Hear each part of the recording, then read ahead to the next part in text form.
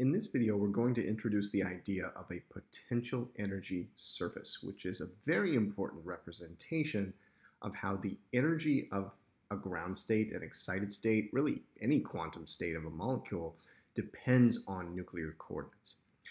As an excited state engages in a photophysical or photochemical process, it navigates potential energy surfaces. It moves around on potential energy surfaces. And so understanding what you're looking at when you're looking at a potential energy surface is important for appreciating how photochemical reactions work. Okay, so what is a potential energy surface? Well, it shows the energy of a molecular state as a function of the nuclear coordinates. And most commonly, the nuclear coordinates are vastly reduced in dimensionality. So we take, for example, a very complicated molecule and reduce it down to a single important coordinate, very often a reaction coordinate associated with a photochemical reaction, for example, or a photophysical process. And we represent how the energy of that molecule, or molecules as the case may be, changes as that coordinate changes.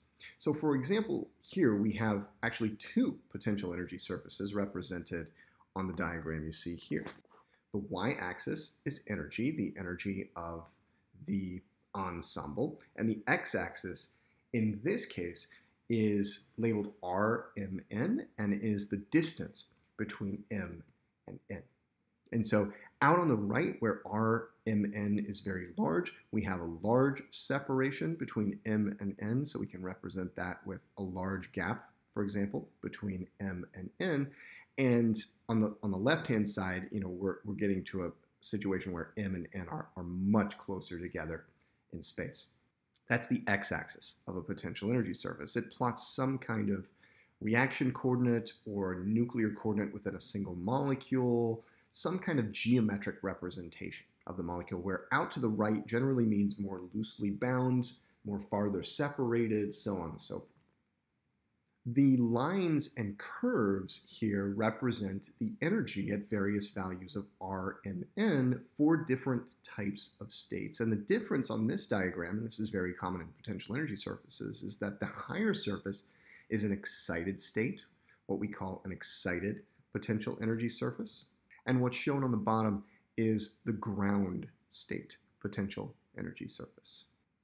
And we can show transitions between the excited and ground potential energy surfaces using arrows, for example, and that's shown at a few different points on this graph. Now, an important point is the energy that's plotted is the electronic energy. At a given value of Rmn, the nuclear coordinates are the same. And so what we're seeing is the effect that a change in, for example, electron configuration or orbital shape or orbital energy makes, or orbital occupation makes, on the energy of the state, whether it's excited or ground. Above each curve, vibrational levels exist at each point along the x-axis. So here I've shown some vibrational levels way out here on the far right, with m and n relatively far separated. Distinct vibrational levels exist there. Different vibrational levels exist, for example, at this other point on the ground potential energy surface. And I should mention some important points on potential energy surfaces that are worth keeping in mind. The maxima and minima are very often worth keeping in mind, or at least noting. So here, for example, we have a minimum. This can be thought of as an intermediate. And you've probably seen this before in the context of a reaction coordinate diagram or reaction profile diagram from your organic or general chemistry courses. A minimum in potential energy is a place where a structure can live in a relatively stable situation, right? It's an intermediate.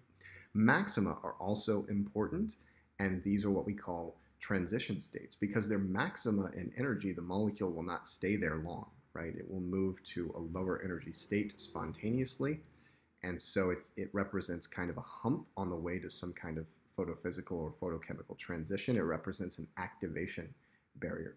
If we want to think about how a molecule proceeds through a photophysical transition or a photochemical reaction, as the case may be, what we want to do is follow it as it moves along one or more potential energy surfaces. We allude to this in the video on different types of photochemical reactions and how we can classify them based on how the molecule moves up between or along potential energy surfaces. Here, it's going to be helpful to kind of formalize this and give a name to the point that we follow on potential energy surfaces to chart the trajectory of a molecule as it engages in some process. And we're going to call it the representative point. It is a point that represents the nuclear coordinates as a molecule engages in a particular process. So, for example, in this particular context, this is a process, and the details are not important for the time being, but we'll come back to them later, a process known as Excimer formation, where we're starting with a photoexcited molecule, M. You can see it's represented here as M star, indicating that it has some excitation energy. And it comes into contact with another molecule, N. This is actually going to be an Exciplex, not an Excimer, because let's say M and N are not the same thing, but in any event, Exciplex formation. So they start out at a large distance from one another. The representative point, we might say, starts here.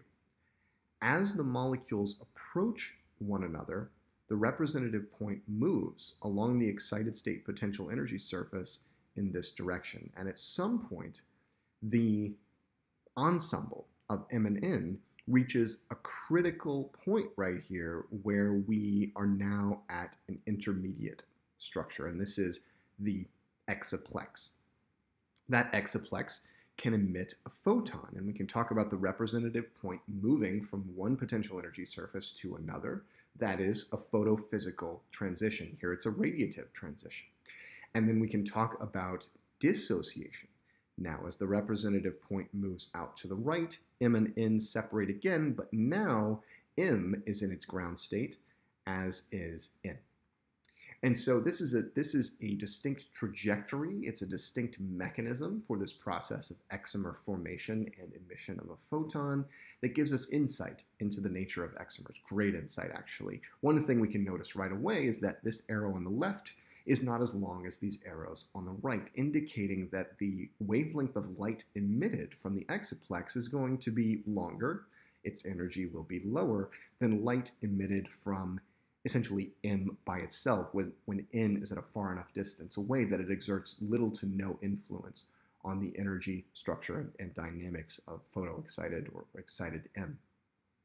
So, long story short, the representative point on a potential energy surface diagram charts a trajectory across one or more potential energy surfaces and gives us a mechanism, almost like a movie, right? As the representative point moves, the structure changes, its geometry changes, the energy changes in a way that the PES diagram shows to us directly, and it gives us a very vivid picture of how the reaction takes place. And this is why these are so sought after. They give very detailed mechanistic information about how a reaction takes place, particularly photochemical reactions involving excited potential energy surfaces.